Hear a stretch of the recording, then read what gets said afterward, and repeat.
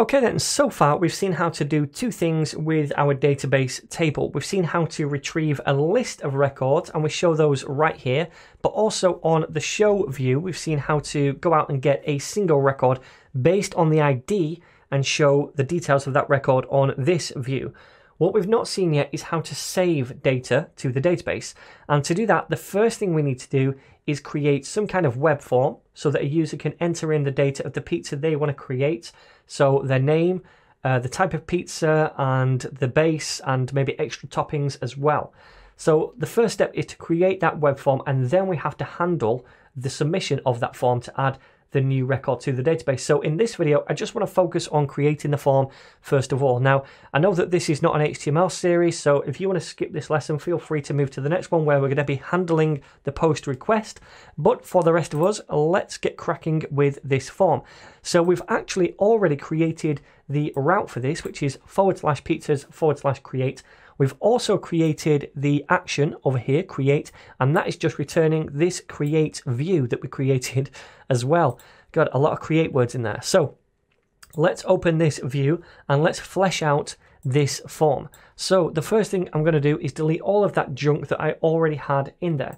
And then I'm going to create a div to surround all of the content inside this page, and that's going to have a class of wrapper and also a class of create-pizza. So tab on that, and by the way, that is the emit package in action. It automatically comes with VS Code, so you just have to type out the tag name, then dot for each class, and then press tab, and it creates that element for you. So inside this div, we want first of all an H1, and that is going to say create a new pizza. And then after this, we need our form. Now, we are going to have an action, but we'll do that later. We also need a method, which we'll fill in later on as well. So inside that form, the first thing I want to capture is the person's name. So let's do a label for this first of all. So label for name, and I'll say your name, colon, and then we need an input field. So input, the type is text. We'll give this an ID attribute in case we want to use it later in either JavaScript or CSS. We'll call that name. We also need a name attribute, which is called name.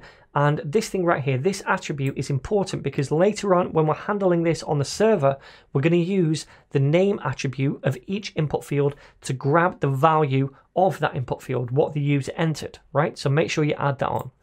All right, so after that input field, we need also now for the user to select the type of pizza. So margarita, Hawaiian, veg supreme, or volcano. So for that, let's do another label, and this is going to be for type, and then we'll say choose pizza type, and under that we want a select field. So that's going to give a list of options. Now the name of this is going to be type, again important. We'll also give this an ID of type as well. Now inside this select we have various different options, and each option is going to have a different value. So the first one is going to be margarita. So margarita, and then we'll also put that in there. This is what the user sees in the option, and this is the actual value which is assigned if they select that option. So let's do another one, option, and this time it's going to be Hawaiian, and we'll enter that there as well. And then after the Hawaiian, we'll do a veg supreme. So veg supreme, enter it again for the user. And then finally, we'll do a volcano one. And again, enter it for the user. Okay, so now we have two fields, one for the name and one for the type of pizza. We also need something similar to this for the base. So I'm going to copy all of that and just paste it below, and we'll say choose base type, and this is going to be for base. So let's update this in various places. I'm going to alt click to select both of those and change it to base.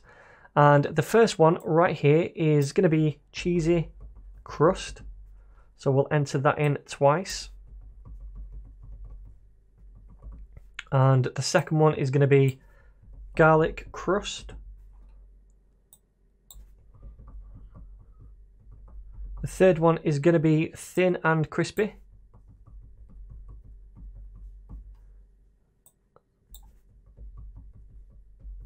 And the fourth one is going to be... Okay, so now we have those 3 fields done.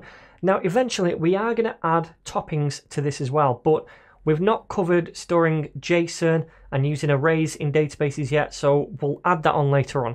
So for now, we just need a submit button. So input at the bottom, the type is going to be submit, and the value of this, which is what is shown to the user, will be order pizza, like so. Okay, so I think that is pretty much everything.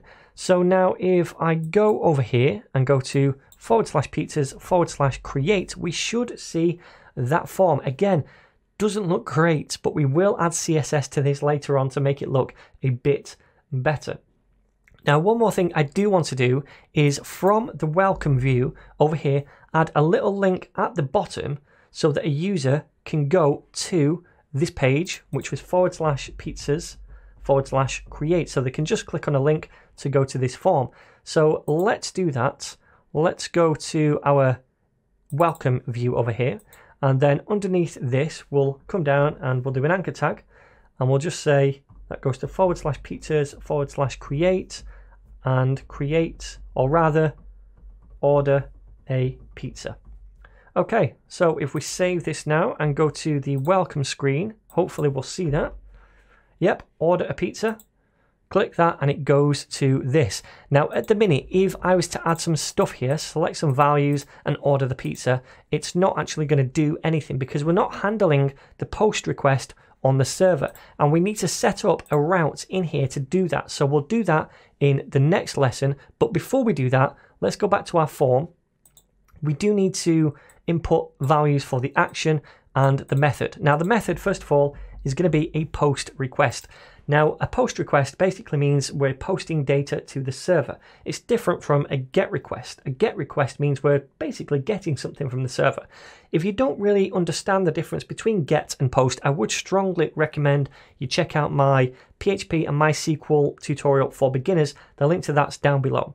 So this is going to be a post request when we click on submit, and that request is going to go to a certain endpoint, a certain route, and that route is what we place in the action. So the form knows where to send that request.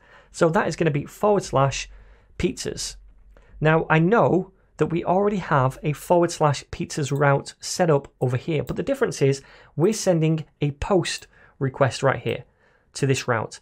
When we have this route set up over here, this is handling a GET request. So we can handle a POST and GET request to the same endpoint separately. And that's what we're going to do in the very next lesson.